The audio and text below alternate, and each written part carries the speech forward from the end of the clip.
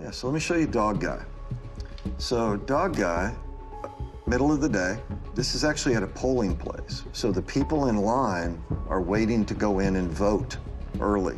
They're doing it the right way. Okay, now you've got some other people gonna walk up. This lady doesn't care, but this next guy cares. He's watching the whole thing. The guy looks up, talks to him. Got the ballots under his arm already. Now he's got the rest that he pulled out of the bag. And he's gonna get his camera ready to take the pictures as he puts them in there. If you consider the brazenness of this, right? This is the middle of the day. There's people sitting there watching you cheat. People that are doing it the right way. But it's difficult for them to know what to do, except observe and maybe say, what's going on here? What did I just see? They wonder, what does this all even mean if this is happening in broad daylight and nobody's doing anything to stop it? This is called Dog Guy.